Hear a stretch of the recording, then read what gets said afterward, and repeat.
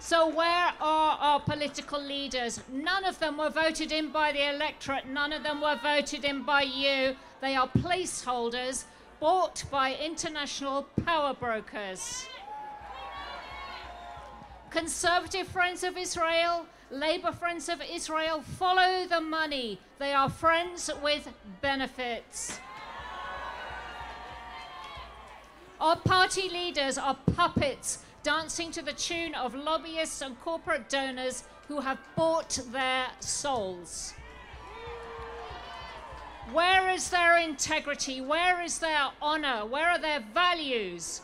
Without these, they have no authority over us.